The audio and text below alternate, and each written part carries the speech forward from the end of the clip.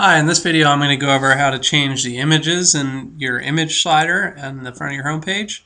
You'll notice this is essentially the same thing as the old one. The arrows left and right look a little different, and it only slides from left to right. It doesn't have any special transitions, but it's much easier to manage. I've already logged into the dashboard, and then you'll see this blue bar down at the bottom that says try our new look.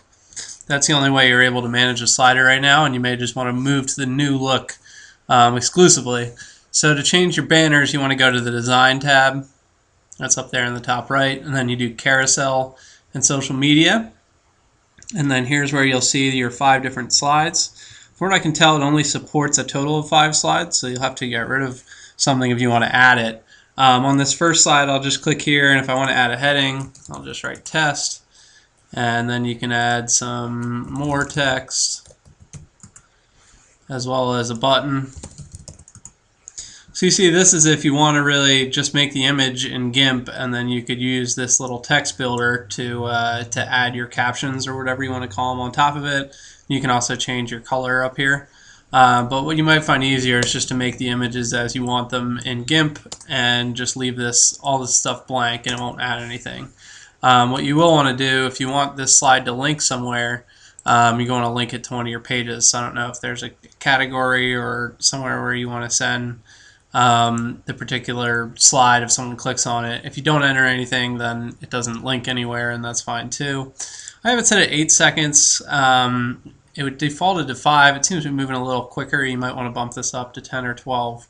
And I'll show you just clicking on this one, what not to miss, costume drill. I'm just going to delete that one so I can show you how to add a new one.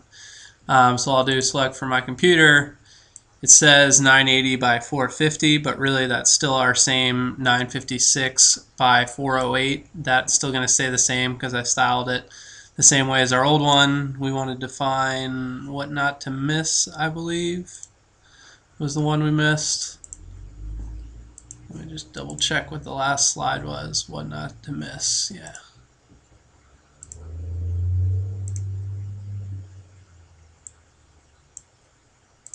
So I'll select that one, I'll open it, it uploads.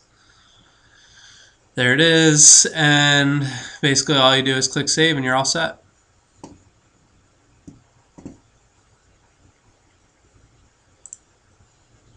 Come back out here, you can refresh your page, and it looks like if I go back here, that was a slide I just added. So hopefully that helps you manage your carousel. Thanks.